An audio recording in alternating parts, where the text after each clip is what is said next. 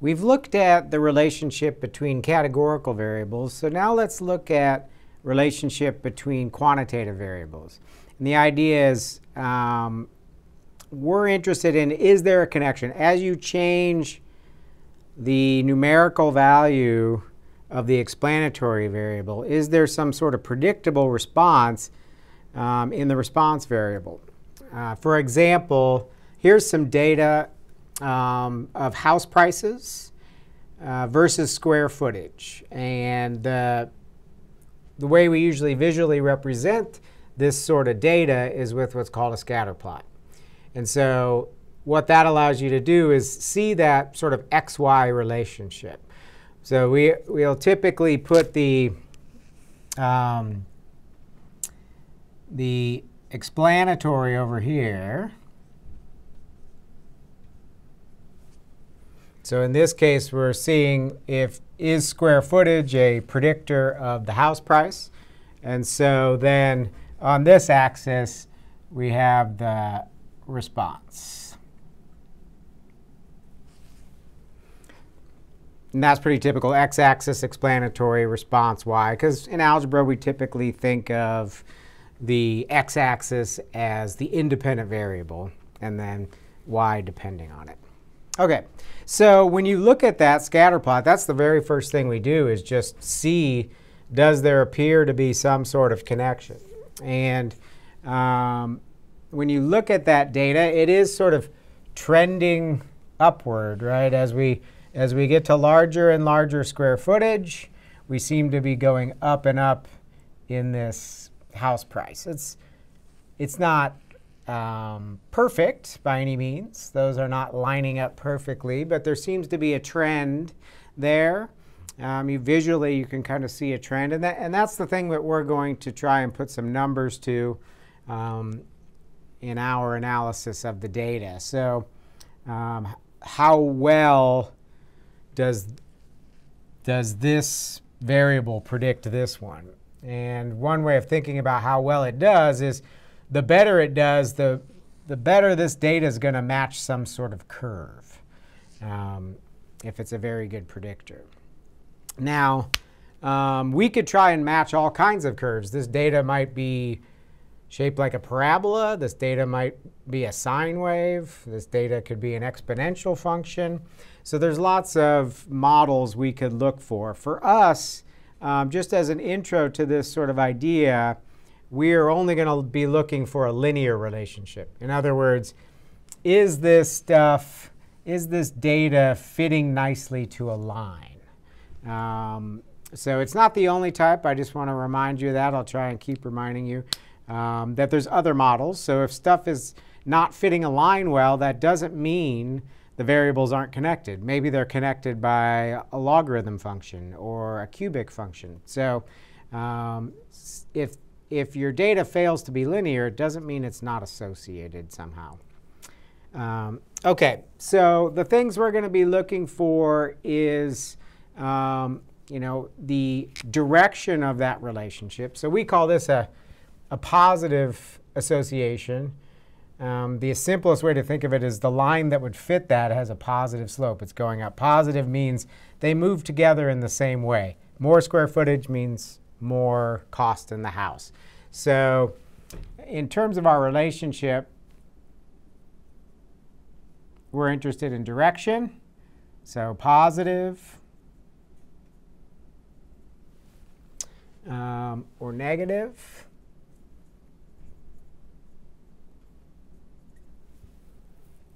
This one is heading up as we read from left to right. So that one appears to be showing some positive relationship. As I mentioned a second ago, the form of the relationship, that's what I mean by what type of model it would fit. Could be linear, could be exponential, all kinds of forms that could take on. But like I said, we're gonna focus on a linear relationship. We'll be looking at stuff and testing whether or not there's a linear relationship. And then where the stats is going to come in is we need some way of measuring the strength of that relationship.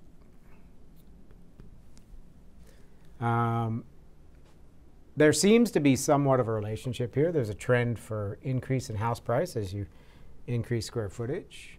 But we got to put a number to that. How do we measure how well that data fits? How well does that data fit some line? That's where we're sort of headed with that. And the measure we're going to use is what's called a correlation coefficient.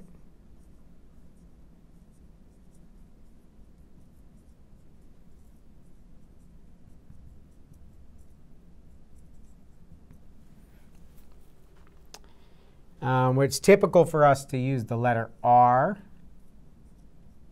And don't worry right now about how this is computed. Let's just focus on what the R value tells us.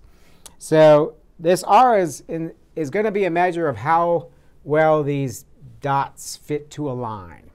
And that's related to what we're going to talk about later, which is what is that line, right? What would be the line that best fits that data? And then R is some measure of the deviation of that from the line. How is our data deviating from the line? So this R captures not only the strength, but also the direction. So if it was perfect, if these dots were just perfectly on a line so that when I drew a line, it just passed through every dot, it would have an R of 1. The 1 is telling it's a perfect relationship, doesn't deviate from linear at all. And the fact that it's a positive 1 tells us that it's a positive relationship. The slope is positive.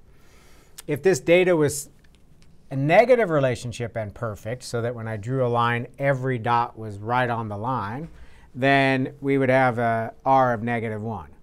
As you deviate from perfectly linear, you move in from -1 or 1 towards 0, where 0 would be, if this was just a cloud of dots with no discernible pattern at all, our R would tend to be close to 0, meaning there's really no linear relationship anyways between the two. So R1 is going to be, R equal 1 is perfectly linear.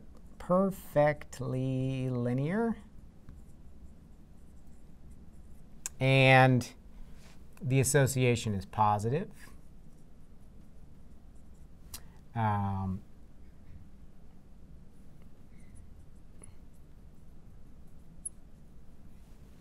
And then an R of -1 is perfectly linear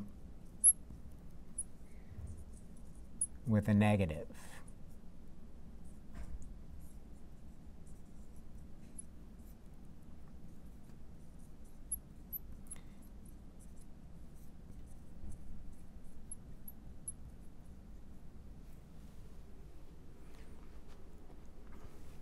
Another thing we will look at when we're looking at scatter plots is the idea of influential values or outliers.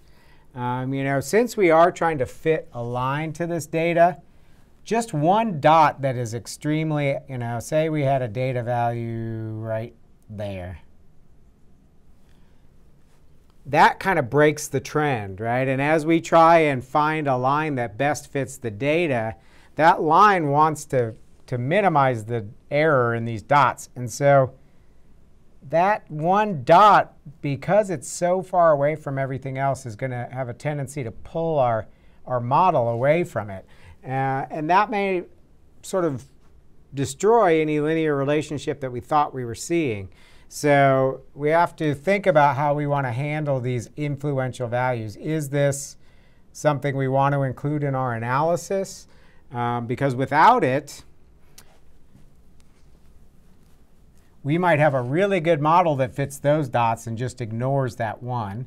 If we try and include that extreme dot in there, then it poorly matches all these other ones. So it's sort of a, for the benefit of every other data point, should we ignore that influential outlier there?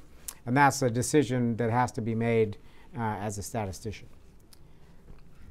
So I want to show you how you can look at a stat plot on the applet, and we'll look at examples we'll look at this one again. I'll show you how to get this house data into a scatter plot.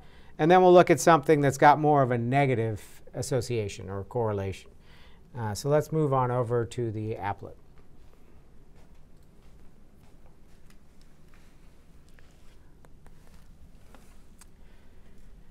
So notice you have this option correlation/regression. Regression refers to the idea of finding that actual equation of the line that fits the data.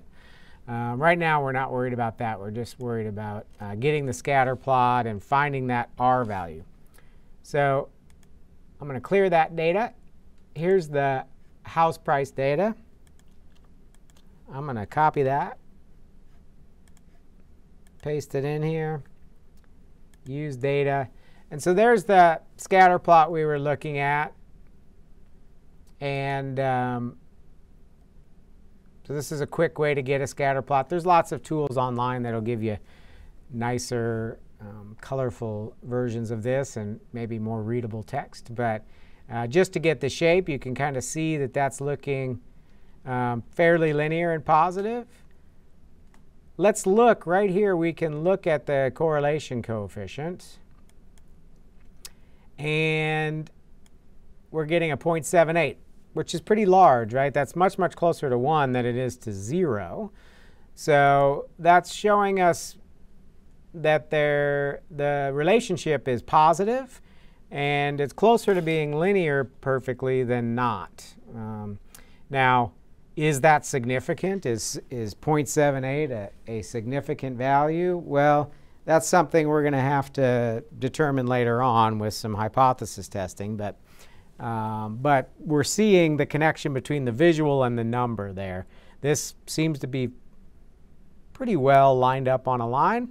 And we're thinking of, loosely you could think of that number as telling us that that data is 78% linear, positive. Let's look at a set of data that has a negative.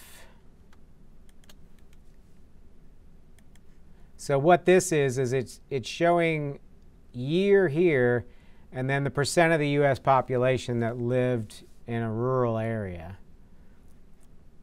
And so let's clear this data and paste in. And so we see this declining percentage of rural population over time, and very, very closely linear. And if you see here, remember you can click on this box, get your correlation, and that's representing what we're seeing visually. It's negative for sure, right? As the year goes up, the percentage of rural residents goes down, and it's very tightly along a line. One thing you can do on this app is you can try and lay a line on top of that visually. So there's a box here to click on a movable line. And you can grab these endpoints and then move this around a little bit. I want this to be a little lower. But you can see once you lay a line on top of it how nicely that data is fitting to a line. Now, we haven't gotten into how we're going to find the best line to fit that, but it seems to be very linear. And again, you could think of that number loosely as telling us that it's 98% linear, and the negative is just telling that it's a negative slope or a negative association between those two variables. So your first step in analyzing this data is to make the scatter plot. From there, we could calculate the correlation coefficient. And then next we want to look at how do you test that coefficient? How do you determine whether that's significant or not? Data could be somewhat linear just randomly, and we want to see how likely that is.